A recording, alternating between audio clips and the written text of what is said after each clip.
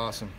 You know, especially being the home stay with my friends and family, being able to come down was just a great experience, and we executed the game plan well, and it was just fun to get that under my belt. You've been around the game for a while now, but were there some nerves on game day for you? Yeah, everyone's got the butterflies, whatever, antics and all that, but I mean, when the ball snaps, it's a game, it's football, so just go out there and have fun with it and do the best you can. A lot of compliments about the way you played on Saturday. How do you think you played Saturday?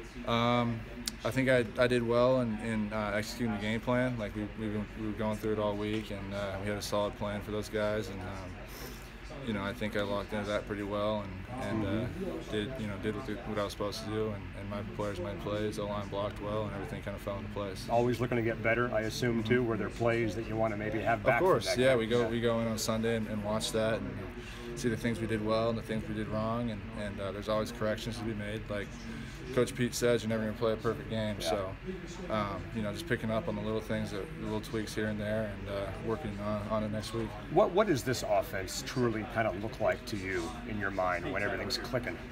It's just fun. It's just fun to be a part of. You got a lot of playmakers outside. You got a great O-line with a bunch of leadership guys there, and you know, a great ensemble of backs in the backfield and tight ends to work with. So, I mean, when everything's clicking, it's just fun to operate and go out there and sling it around and play.